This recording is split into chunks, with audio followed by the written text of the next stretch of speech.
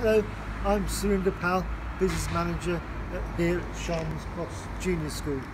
We were delighted to be able to accept to take part in the council scheme for walking to school for children.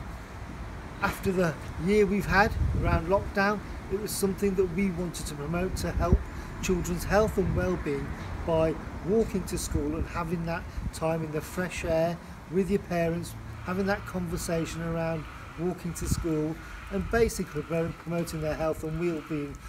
We actually advertised the event really well, and we've actually been delighted with the response from parents, and the take-up has been absolutely stunning.